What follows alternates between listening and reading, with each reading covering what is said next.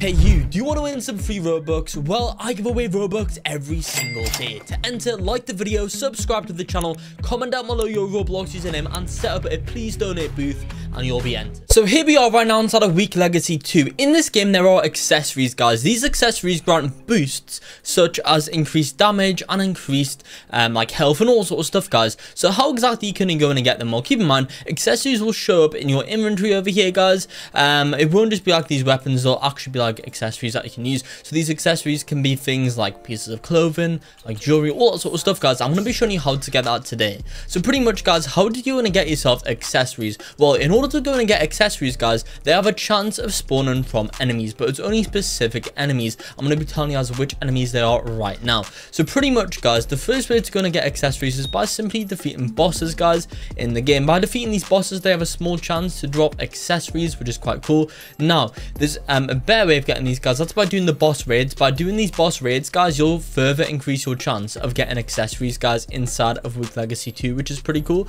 So what you're gonna want to do is make sure that you guys go ahead and do the boss raids, guys, because they will go in and help you out a lot. Now, how do you guys do boss raids? Well, there's little like boss raid locations across the map, guys, where you can start them, and it requires a certain level to do these boss raids, guys. So from these boss raids, you have a chance to get specific accessories that can drop. Of course, you're not going to get them every time because they are like a rare drop, guys, but you should get them a decent amount of the time, especially if you guys are focusing on these boss raids over here.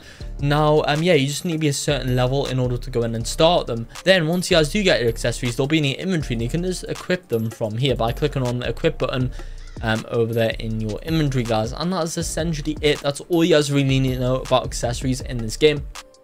There's not too much more that I really need to tell you guys over here. But yeah, I think that's going to be it for the video here inside of Weak Legacy 2. If you guys need any other guides or stuff in this game, they're all going to be here on the channel, so like and subscribe for more.